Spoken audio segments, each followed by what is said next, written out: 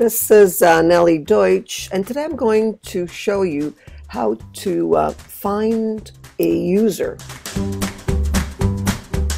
So the first thing I'm going to do is into my site administration. Click on that. Next, I'm going to go into users, accounts, list of users.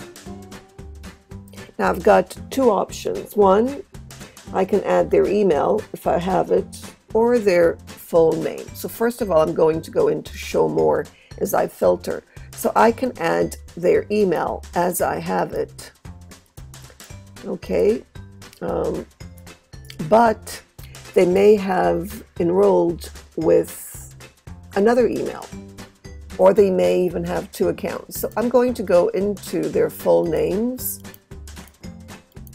filter it that way. Let me scroll down. There's lots of other information that I can add as I filter and try to find them. So there, I found them through their full names, and the email is exactly as I had it, okay, which I can see is correct. I can see when they last accessed it. Now their question is, let me go into their account. Their question is, why do they not see their badge for the profile?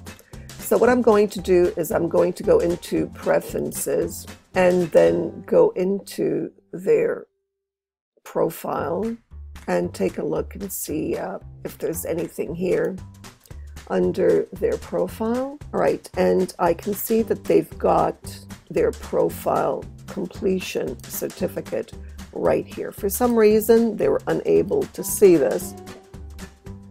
If I have other problems, I may wish to log in as them and see what they see, because I certainly see it in their profile. Maybe they don't.